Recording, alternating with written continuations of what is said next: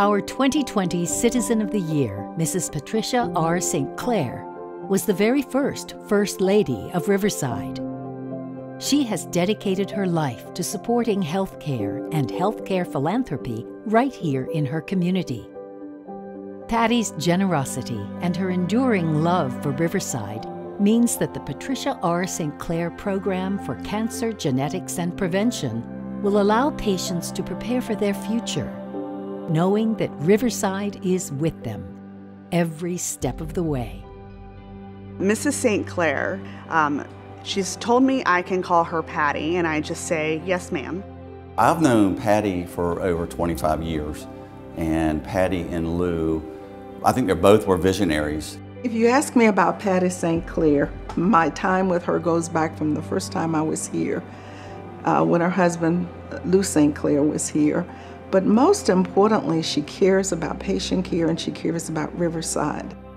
As many of you know, Lou was the CEO of Riverside for almost 40 years, was able to take Riverside from a single hospital to a very complex health system that has continued to grow and serve the community. And with him along the way was Patti. For me, Patti St. Clair was not only inspiring, she was an aspiration for me as well. She was remarkable when I came as the first female vice president into the Riverside family, and she was a model for me.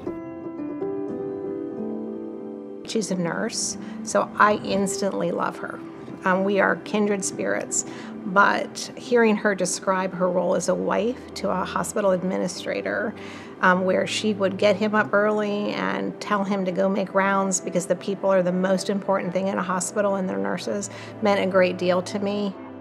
And she has never been a shrinking violet. She has always been interested and been active and been an activist in trying to do things in the healthcare field.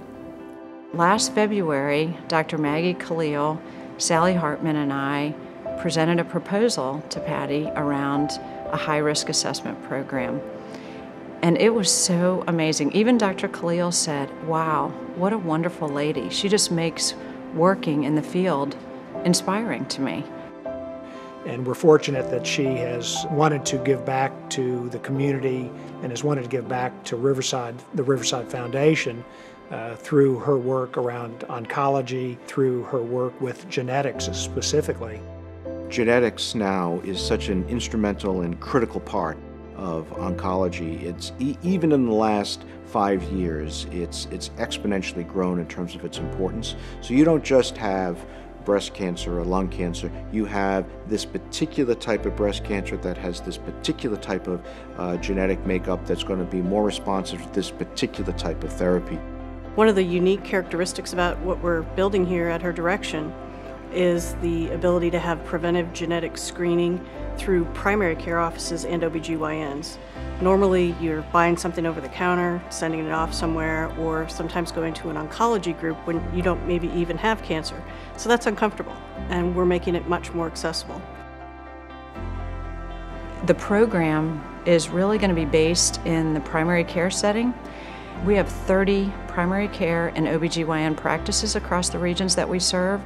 And across those clinics, there are over 180,000 patients that we see annually, 30,000 new patients of those 180,000. So think about all the lives that she's going to touch with this. The wonderful thing about this is that the patient now has control, right? And so the doctor will possibly say, hey, let's get a baseline MRI, let's do MRI and mammogram every 6 months. But the other really great thing is that the patient, if they're young or if they're older and they've already had children, they may say, you know, they could be predisposed to ovarian cancer and may want to talk to our GYN oncologist about an oophorectomy. They may want to see a medical oncologist for some type of hormone therapy, right? And so they could really actually prevent a cancer from happening. Mrs. St. Clair's role in philanthropy at Riverside has been an example for many. She leaned in to fuel prevention and education for our oncology patients, and wow. it's going to save lives.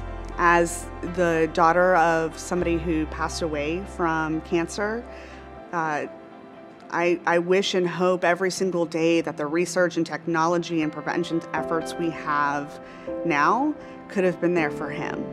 So I think to bring genetic testing and counseling, to bring education about lifestyle impact on the family and patient speaks volumes to how Patti has lived and is living her life in a very purposeful, meaningful, compassionate way to create care that we would give those we love to every citizen within our service area.